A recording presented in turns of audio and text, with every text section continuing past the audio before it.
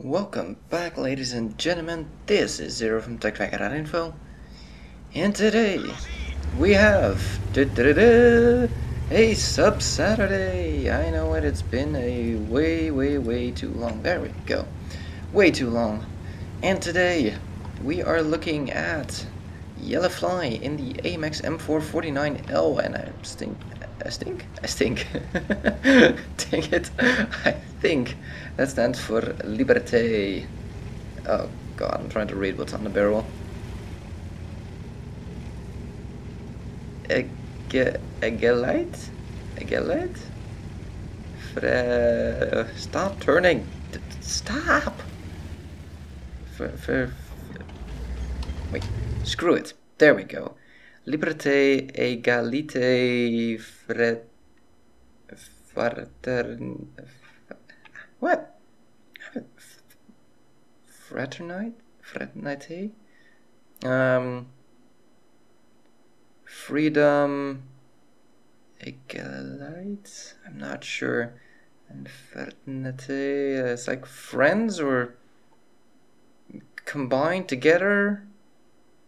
I have no idea. I've not seen anything about this thing, so I'm just trying to translate this. Liberté, of course, is freedom, or liberating, or that's where the word liberating comes from the Latin, which I'm trying to remember what it was in Latin. It's very close to liberté. Liberate? I think it's liberate in Latin. Don't hold me to that, though. My Latin is like, I know 2 words. And I think the other one is, I do believe, isn't it ego or something for me? So, anywho, I have not been in World of Tanks. I have pretty much not been keeping up with anything when it comes to World of Tanks.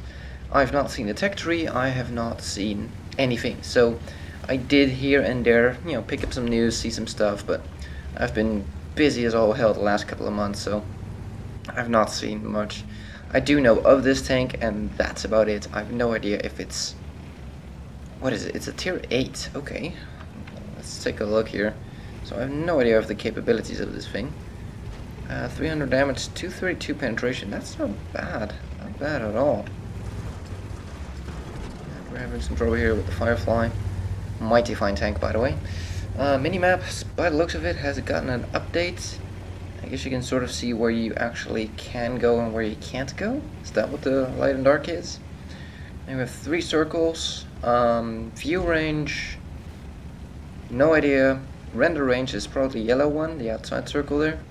Anything out of render range you cannot see. Not sure what the white range is. It doesn't have binoculars, so I'm not quite sure what that is.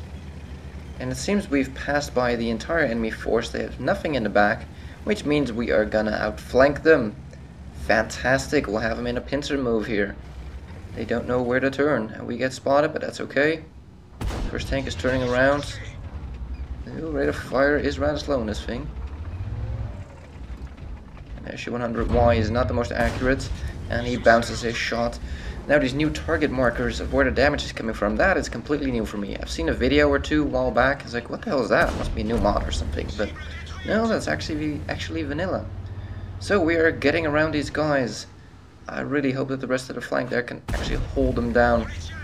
Because if they can't, oh, they're struggling badly. You're, you know, coming up around them here. You're doing some work, but this is not good. It's actually a good position from the IS-3. Not so good for us, though. But the question is, nope. Well, I was gonna say, okay, what I was thinking here is, it's a... Space armor, that sucker. It's a good... Okay, hold on. So, I was saying it's a good position, because they're getting outflanked here, right? Now, it is a shame that our troops there got annihilated. Not sure what the 110 is doing out there. He should have held here, and yeah. Anywho, that's beside the point. Anywho, let's say that these guys here are tied up, right, against our forces. They're still fighting them, you know, fighting back and forth, shooting. We could come up behind them, and they would be completely, you know, flanked, and they wouldn't have, they would have to choose where to point their guns or their frontal armor, right? Now, if you position a tank over there, that's actually really smart, because that means I cannot, well, Jellefly in this case, but me, as in this tank, cannot just go up here and shoot them in the ass, because then we get shot on the side. And we can not just focus on him, because then they could potentially turn around and shoot me. But either way, they are semi-protected from getting shot in the ass, or we're gonna get shot without being able to return fire, because we're focusing there rather than him. So that would be a really good position if it was actually strategically chosen. Now, this person did not seem to strategically choose that spot, he just seemed to need to park his tank somewhere to shoot into the middle. So supposedly this thing is pretty good, from what I've heard, and I've not heard too much about it. Trying to keep this IS-3, ooh, between us and the IS-6, IS-6 misses. We did manage to track the IS-3 there, that is good. Let's set up behind him. IS-6, of course, not the most accurate. Track hit, I think that's critical damage that we got there. We track him in return. We got track damage, which counts as a critical, but not critical track damage, as in we didn't get tracked. Ammo rack, that's not good. Our shot goes slightly wide, we were aiming for his lower plates, but actually managed to hit his track there again, which is fine. We've, in the meantime, fixed our ammo rack, retrack him, keeping this rack between us and the IS-3 there. And we bounce a shot from the IS-3, that wasn't the IS-6 that shot, that was the IS-6. The rest of the map is not looking too great, we're actually still losing this. Come on. Tracking only shot, not what we need right now. He misses his shell. Need to finish him off, but we just can't afford. Okay, now we can. Come on, there we go. Another one into his lower plate. Not sure why his IS-3 is backing off. Not a clue at all why he would do that. We just have to hold on here. There's a CDC coming around. So this thing is quite armored, I'm surprised. Track damage, nothing else. And he is hiding his hull quite well as well. We know that the CDC is coming up behind him. Come on, CDC. For a second there I was thinking the CDC was going to go straight there. Wiggling our turret as best we can. He misses. Put another shot in. CDC comes up behind him. Puts a shot up in his ass. Come on. Last shot to finish him off. Come on. Reload, reload, reload. And the CDC finished him off. CDC, by the way, fantastic tank as well. You really need to know how to handle the thing though, because it has no armor and it is gigantic. But the thing is fast as all hell. 4 versus 1, no problem. Yeah. Firefly is on dangerously low health. We have a Remital Borsig back in the base combined with a... I'm trying to see what else is in there. 88, SU-152, that means a T25/2 is back in the base. T25/2 is it's a bad tank that I did well in and I really didn't like it. Very weird ass tank. So this tank seems to be very un-French. It has armor. What the hell? What's wrong with you, tank? So I have no idea what this tank is about. I'm guessing it's like an upgraded version of the AMX M4, or it's a later model or a revision, or that's T25/2. 88 is up there. We get a sideways shot onto his hatch there, and we miss. Wow, blah, miss. I can speak. At this point, I would not focus on the 88. It is really not the most important tank. Ow, that sucked. Where did he go in? I think we might have been exposing our side a little bit too much there. Put another shot into him as we bounce his return shell. Is he gonna peek out again? Reloading his tank when you're not ammo racked is pretty decent. There's the 88. Gotta be careful though. One more shot. Nice shot. Goes into his hatch. T25/2 gets finished off. That is great because we are not spotted at the moment, and the 88 is the last one alive. Bounce a shot. Accuracy in this thing does not seem to be its forte. We'll take a look at Tanks GG after this for a moment. Blind shot, and we finish him off. Nice. Let's head over to Tanks.gg and take a look at this tank, and then we'll head over to the stats. And here we are. Let's take a look at what this thing is about. It is a tier 8 premium heavy tank. 1800 DPM. Not terrible. Could be worse. 300 damage, 232 penetration, we already saw that. Just under 10-second reload without upgrades. 0.35 accuracy, not the most accurate. Let's see. After firing 3, yeah, it's pretty bad. Damage for the modules, no idea. It's a 100mm shell, 1000 meter per second velocity, 720 max range, 60 shells, that's pretty good. Top speed of 40, for heavy, that's not terrible. More interested about the armor though. There we go, 180 frontal armor. That kind of slope, that's pretty good. Not the most armored, but turret 250 on the front. Wow, that is pretty damn nice. Okay, so that's pretty damn good. Side armor on the turret is pretty decent at 120, and rear armor not great. Side and rear armor of the tank itself at 55 and 40. For side scraping, 55 isn't terrible, but certainly not the best. Let's take a look here. No, that's not what I want. How do you get the armor view? There it is. So, excuse me if you hurt my stomach. Yeah, if you side scrape, this side is still pretty weak. It does auto ricochet, of course, at that kind of angle. Result still ricochet. Okay, so you can angle this thing 100% chance. Yeah, need to be very careful. You can angle this thing pretty much this flat plate towards them, and they still need about 190mm to go through there. So, if at all possible, you probably want to keep this thing angled like this.